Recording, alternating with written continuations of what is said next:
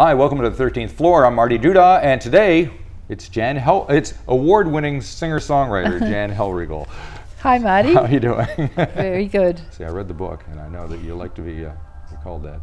Do Award-winning. Oh, but you know, I wasn't sort of. I didn't even know I was for a while, but then I remembered.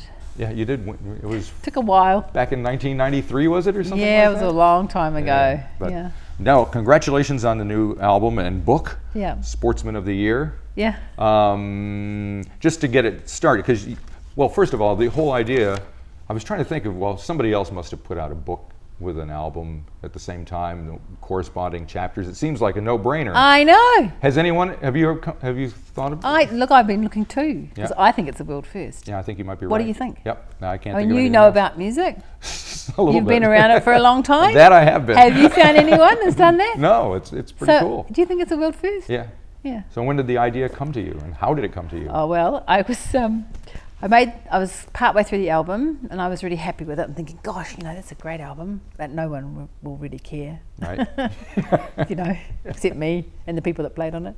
And then I thought, oh gosh, if I put this album out, it'll go on the charts for about a week, and then it will disappear into a sock drawer, and no one will ever hear of it again. Right.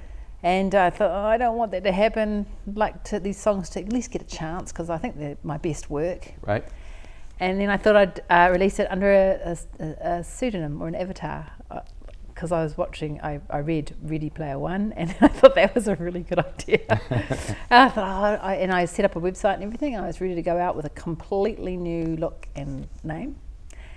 And then I woke up one day and went, no, actually that's probably not that's a bit silly, and I know, I'll write a book.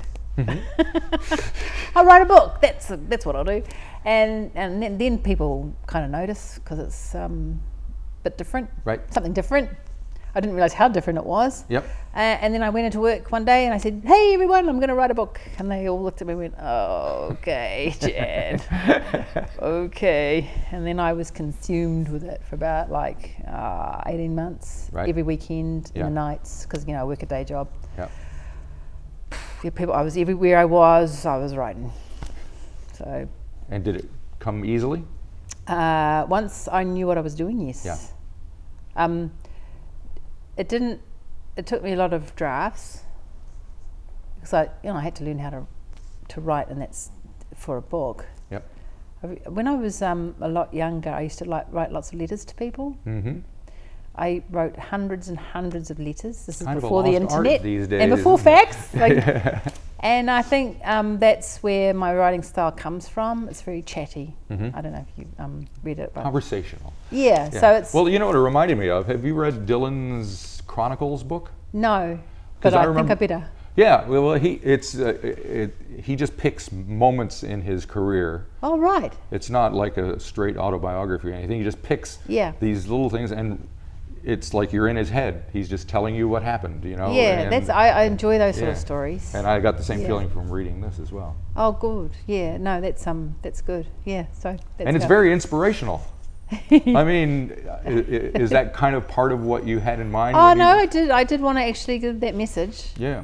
Because I do know there's a lot of people out there that struggle with a lot of things, and life is kind of hard sometimes, and not just about music either. Right. It's talking about life in general, because we all go through some pretty big things in this lifetime. It's some hardships and things that aren't exactly easy, and so what I'm saying is pretty much all those hard things actually become the sum of us now, and it's okay. You got to keep going. You got to kind of climb those mountains, get to the top, and then you've got to build another one to climb. But it doesn't matter, because you get fitter and fitter as you go, and then, right. And then even now, who knows what's going to happen tomorrow? We've only got today. Yep. But even now, I actually feel very, very strong and confident and ready to face the world. But it's taken a very long time to get here. But then, how long it takes each person to get to where they're going, I don't know. But I'm quite philosophical about life in general at the moment, so yeah, that's. But even from reading the book, You talk about when you first were in the music business in the early 90s and you were traveling around over Australia. Late 80s, actually. Late 80s, actually, that's right. Mid to late 80s. Yep, because you had Cassandra's Ears before that. Yep. I worked with one of your former bandmates, Leanne. Leanne Ivell, yeah. Yeah, she's awesome. But it seems that you had a pretty strong feeling about what you wanted to do and what you didn't want to do even back then. Yeah, I've always been really very singular. Right. Singular in my determination. Yeah. So how did that mix with the fact that, I mean, you suffered from some anxiety and some, you know, lack of confidence sometimes, and of course the music business. I kind of grew out of all that stuff. It all disappeared. And I think, and looking back at it, now I know why I had it all, or what it was. Again, and quite philosophical about it, because if I hadn't have had all those things, maybe if my career had been really plain sailing and easy and suddenly I was really famous and it was all going great, maybe I wouldn't be here today. Because I wouldn't have done all the things that I've done because of the, you know, because things didn't quite go according to plan, or what I thought was going to happen when I was in my 20s. And so I had to kind of find another way. And for many years, I actually didn't think I'd be doing music again. So I did drift off and do other things. I did marketing and business and all this other stuff. Yep. But and this is, most musicians will understand this, music doesn't ever leave you. She's a very harsh mistress, is our music, but she never leaves. So when the last time I saw you perform was a year ago at the Pump House when you were opening for Dominic Blazier. Yes, and I was trialing some songs. Yeah, but one got the feeling, even from you played maybe like 10 songs, I think, or something like that, that you were busting to get out and do it. You know, you had these songs that you wanted people to hear. Yeah. Is that what was going on? Yeah, and then it took me another year. Yeah, so now I'm like, yeah. No, yeah, I just, yeah, I have got some, you know, I'm kind of ready to go and do some stuff again. I do feel like it's time, and I think my voice is at the best it's ever been. It's got a really good quality at the moment, and I'd really like to get my pipes out, sing, right, and play the piano. And you know, I was rehearsing today with my band, with just a small part of the band, and it was just great. The songs are great, so I'm looking forward to taking them to the public and seeing what they think. Right. So when did the song, how far back do the songs go? When the ones that are on the album, when were they written? They were all written like in the last few years. There's a couple that stretch right back, but sometimes I have an idea and I don't actually finish it for a few years. Just depends when I have some time. And then of course there are 12 songs, 12 chapters to the book, and they kind of vaguely, I was kind of worried at first that they were going to be like literal kind of, and I was like, I'm not sure if that's what I wanted to read, but it was much better because you just used the songs as kind of jumping off points, I think, to kind of talk about I'm never literal. Yeah. And there's a lot of metaphors in my writing, and also in some stuff, sometimes it's a word that's a whole paragraph, and you won't know what that is. Do you know, like, and I never, you don't really want to, you don't want to tell people how to hear something. You want them to experience it themselves. Right. And someone might hear something that that I won't hear, and that's great because it kind of is their way of looking at it or hearing it. So no, I'm never going to be exact about what my songs are about. Right. Sometimes there's a little pointer there, but you know, not too obvious. And obviously, there's a lot of personal information in the book about your growing up and you in the music business. Mostly funny stuff, but some serious stuff. Well, some of that stuff I just find it hilarious. I laugh my head off when I think about it. That's why I think they're really funny stories. In fact, some of the stuff that you might think is really serious, I actually found really funny as well. I actually look back at things and go, oh my God, that was so funny, but heartbreaking, but funny. Right. So have you gotten any reaction from some of the people who you may have been writing about? Or? Well, I think you'll find that no one in there that would mind the story I've told, because they're funny stories or that, and they might not even know. I mean, most of the people, like the Ian, the guy that did the Sportsman of the Year, you know, Yeah. he won't even remember. He probably doesn't even remember this. You know, I don't even know where he is. But so I thought it was sort of. I don't think he'd mind if he read it. I think he'd find it really amusing because he'd go, "Who? What? Can't remember that." Did you read the? There were some comments in the paper recently. It was Shane Carter wrote his autobiography. Oh yeah, and yeah, then yeah. they picked out the one bit about him and Neil Finn having this alleged feud, and Oh it yeah. was just, you know, blown out of proportion and all that. I know. so. I kind of try not to get embroiled in things, but then I don't really have any stories like that. I don't actually even have anyone that I feel any animosity towards, or I've never had. I've never really had feuds with people. They might have had them with me, but I don't hold on to things really, Right. and mostly I look back at most people and think, well, they've all been quite wonderful in their own way. It's just that sometimes you don't get on, you know. Sometimes you're great and people don't like you. Not everyone's going to like you all the time. I like the story about how you first met Wayne Bell, your producer, Yeah, drummer. that was and he was coming in as kind of to replace your drummer that you had in your band because the producer wanted a session drummer, right? No, yeah, So- that was heartbreaking for me. Right. Yeah, I really didn't talk to Wayne for a few days. And I could stew, you know. Yeah. And but see, it turned out all right. Yep. Everything turned out fine. Yeah, exactly. And So that's what I'm learning, you know. Sometimes, you know, you might miss out on something, and then you go, oh, dang. And then you find out, oh, that actually, lucky I missed out on that. right. And so now I'm kind of thinking if something goes wrong, because things invariably every day, or, you know, work, or, you know, think something goes a bit askew. My thing is now, like, okay, well, I'll just roll with that and see what happens, because it could be a good thing. Right. So I'll try and find a good thing, you know, and that seems to be working. And speaking of family and friends, I found the chapter about your mother was extremely heartbreaking and emotional. And was that Yeah, but I think I did good for my mum. Yeah, and I think a lot of people, especially a lot of women, are going to relate to the whole part, you know, the relationship between the two of you. Yep, no, a lot of women will relate to that completely, and I'm glad I got that out, and I'm glad I wrote that song.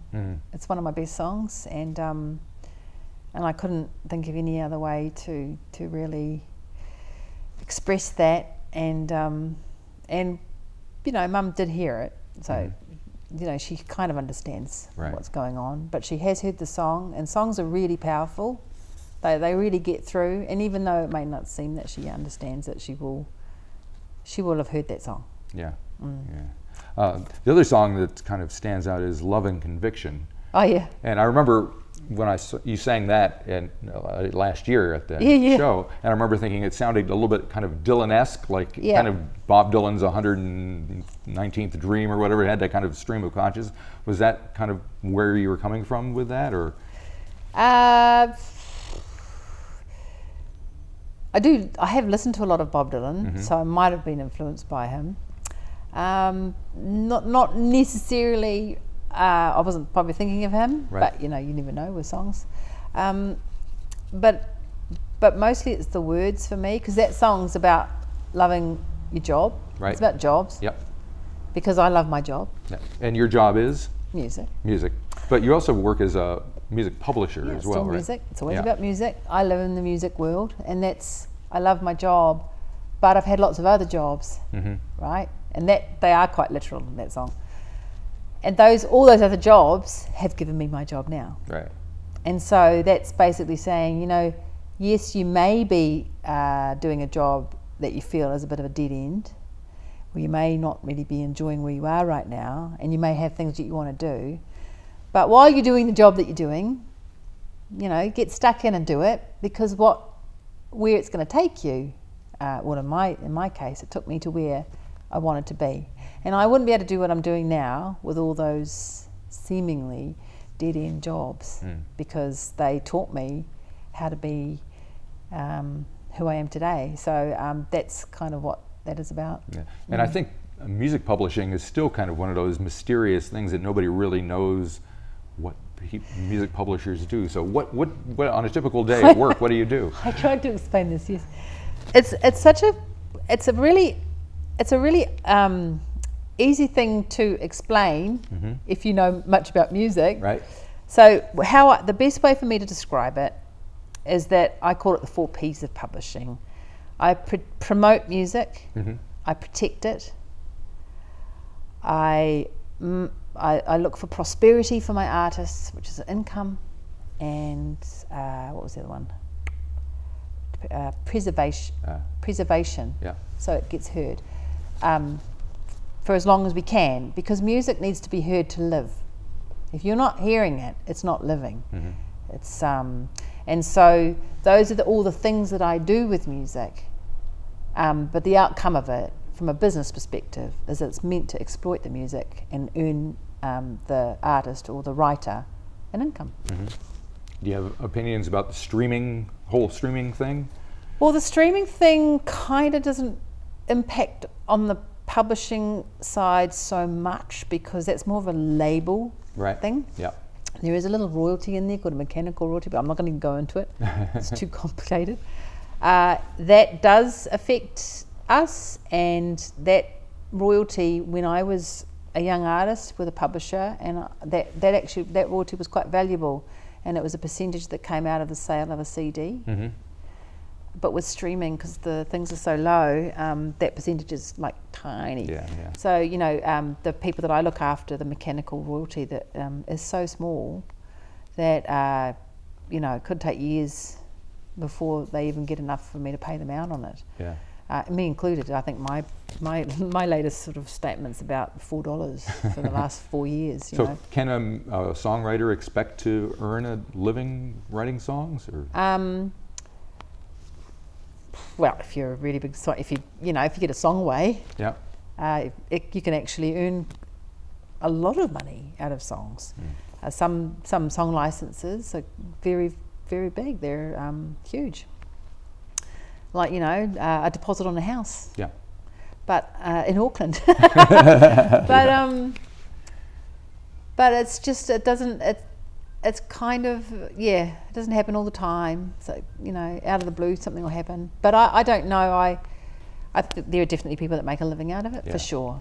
But I wouldn't just run off and become a full-time songwriter without exploring all the... having a little backup, huh? Yeah, or just finding out actually how it works and knowing how it works. But I think it's possible. Cool. Yeah. Okay, so now the book is coming out, the album is coming out. You're getting back on stage next? Is that the next plan? Back on stage. And what's going to happen there? I'm going to get back on stage and I'm going to announce some shows as soon as I possibly can. The issue has been logistics. It's really difficult to book some shows at the moment, just because the book and the CD and everything has just been so big, and it's just so different. It's taking. I need to let it sit with people and percolate for a little while, because it's not just an album; it's a kind of a whole big project. Well, I must say, there's podcasts on Radio New Zealand that's right, as well. podcast too, So it's huge. And I thought, well, I might just let people sit with it for a minute, because when I come out and perform, it could be that I'm also reading from the book, or it could be that I don't know. I guess I'm gonna play it by ear for the next few weeks and see what people enjoy the most, and then I'll put the show around that. Cool. All right. Well, we got to wrap up.